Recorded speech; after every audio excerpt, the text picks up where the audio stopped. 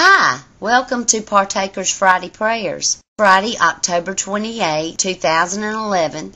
I'm Millie Stegall in the United States, and I'm filling in for Dave. And we start today with a time of praise. We thank you, dear Father, that you are the God who hears and answers prayer. So, Heavenly Father, we come to you now in confidence, presenting our prayers and requests to you. Thank you for hearing and answering us. In Jesus' name, amen. Wasn't that fantastic? Praise our God. Praise Him that hears our prayers and petitions. We come now to a series of prayers from around the world for the unemployed, the imprisoned, those in need of healing, and finally prayers for those affected by the earthquake in Turkey this week. Let us continue praying. Lord, we are wonderfully made, and you have given us each many talents. Draw us out into ever truer images of ourselves. We pray for the unemployed and the unemployable and all seeking new jobs, for those looking to fill or create new positions within their businesses, for those who have no home of their own.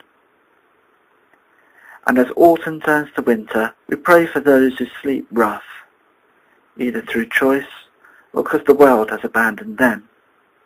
By name we pray for Lucy and those who love and support them.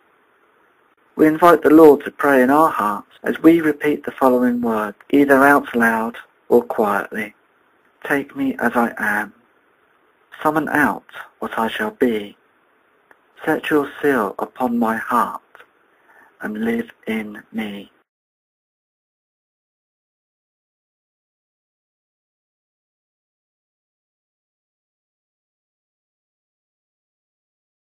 Lord, hear our prayer.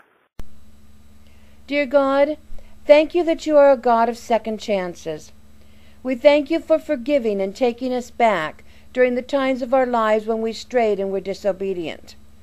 We are so sorry for disappointing loved ones in our lives and for disappointing you.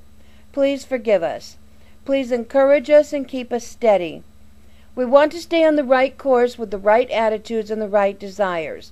Bless you, Lord, for your loving kindness, your grace, and your mercy. We praise you for who you are. Today I pray for all those who are imprisoned. Some people are imprisoned for breaking the law, some for their faith, and others are imprisoned by sin. I pray that wherever and whatever the prison, your Holy Spirit will be there to enlighten, bring conviction and repentance, comfort, wisdom, and help. I pray that lessons will be learned and that prisoners will find freedom in you. I pray for fresh starts and new life. I pray for miraculous testimonies that point people to Jesus. And I want to pray for every person in prison who feels lonely. Please be their sun and their shield. Help them when they cannot help themselves. Provide happiness and sunshine in their lives, warmth and love, compassion and companionship. I pray for your protection from all harm and evil, from dark moods and negative thoughts. I lift up these people and ask that you, Almighty God, will lift them up too. I hope and pray they will see your hand upon their lives and that they will trust in you. Bless their faith, and bless our faith, dear God. And I thank you for our Savior, in whose name I pray. Amen. Father, we lift before you these people who are in need of a healing touch. Kathy, Chrissie, Denise, Hannah, Claire, Joy, and Donna. Give comfort to them, heal their sickness, and give wisdom to the medical staff treating them. We pray also for the family of Doug, who died this week. We pray for them in their grief and ask that they be comforted. Lord, we pray for Charlene.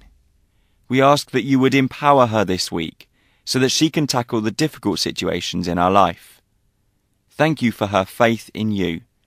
We ask that you make her very aware of your presence this week. We also pray for Hannah. Guide her through the difficult paths of life and make her aware of your will in her life. Although there's so much going on in her life at the moment, we pray that you can give her some time to just be still and know that you are God. And we pray for Donna. Lord, we ask that you put your hand of protection over her and her son. Lord, be ever present in her situation. Guide her, walk with her, and protect her.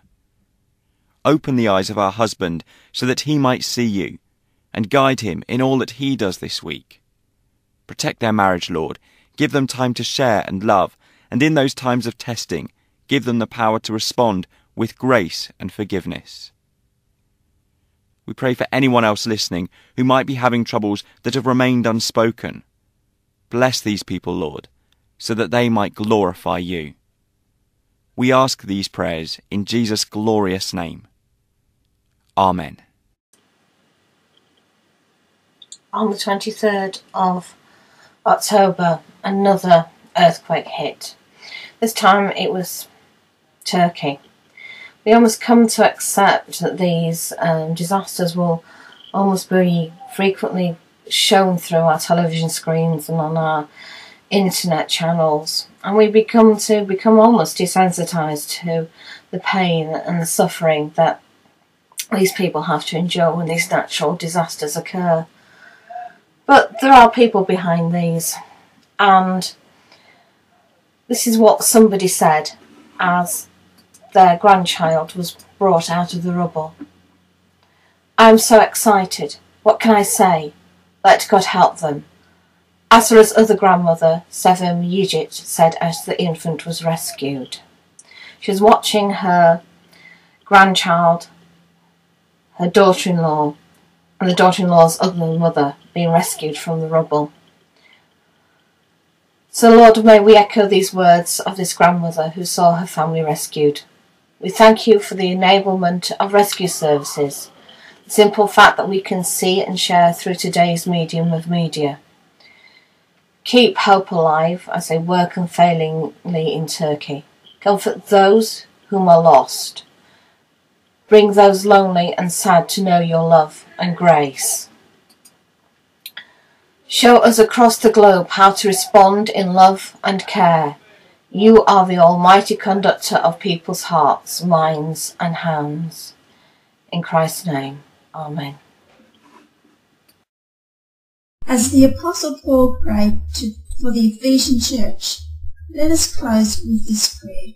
Now to him who is able to do exceedingly abundantly above all that we can ask or think, according to the power that works in us, to him be glory in the church by Christ Jesus to all generations, forever and ever. Amen. Thanks for joining us on Partakers Friday Prayers. See you again real soon.